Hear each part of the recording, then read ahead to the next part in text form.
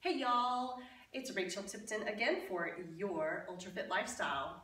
One of the great indicators of a person's general health and well-being is whether or not they have trouble getting up and down off the floor.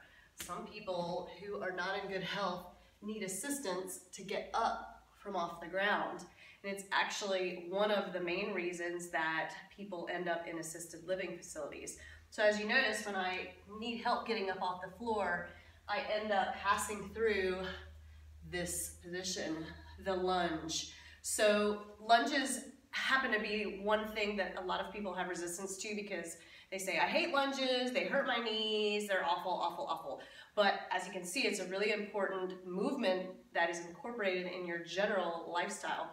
So I want to just talk you through some of the basics of a good lunge and how to effectively practice it and master it. Use a chair for stability. There's nothing wrong with it. It's still going to work your legs.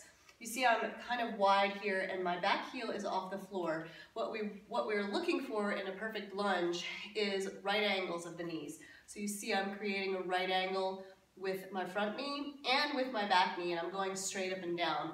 Here's what people generally tend to do. Go forward, and then my knee is past my toe, and that's really not good for your knee. And yeah, it hurts your knee, again, as I talked about in squats, in my video on squats.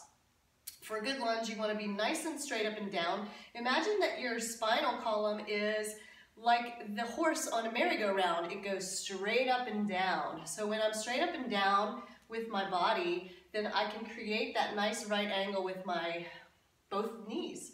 You want to go down, try to keep your weight in the heel of that front foot, and you'll feel a burn in that quadricep of the back leg, and you'll also get the focus in the back of the front working leg as well if you got your weight in your heel. Try to keep yourself nice and straight. If you go for 10 to 20 reps of these, just like this with no weight, you're going to build strength gradually. Of course, I want you to do the other side as well. So don't be afraid of the lunge. It's an important part of your UltraFit lifestyle. If you have any other questions about fitness tips, please find me at UltraFitLifestyle.com.